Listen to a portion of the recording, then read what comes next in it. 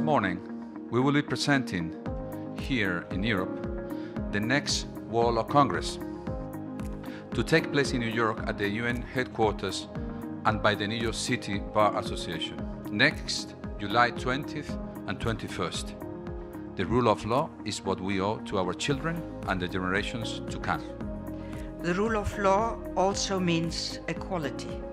Equality between men and women.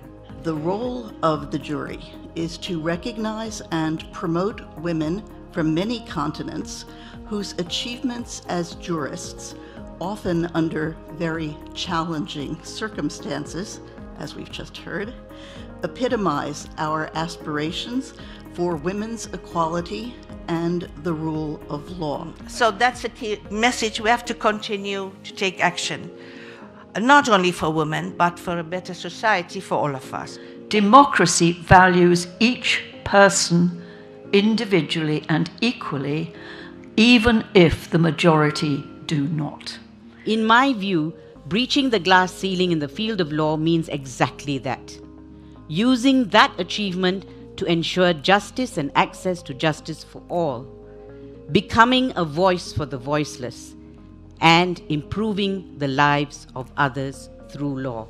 All of the above highlights the critical need for organizations that defend the rule of law, like the World Jurists Association, by bringing together a unique legal fraternity. Thank you, Ambassador Young, for your leadership and your tireless dedication in favor of human rights, dignity, justice, and equality. I'm ready to keep on keeping on. And so I want to thank you for your faith in justice and your willingness to work for peace.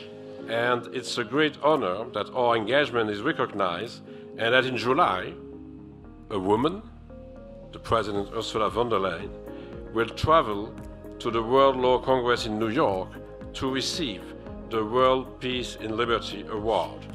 For 60 years, the association has carried out exceptional work, mobilizing the international legal community in a global campaign to promote governance of laws, not of men, the rule of law, not the rule of arbitrary decisions, authoritarianism, and brute force. Thank you all very much, and hopefully see you in New York.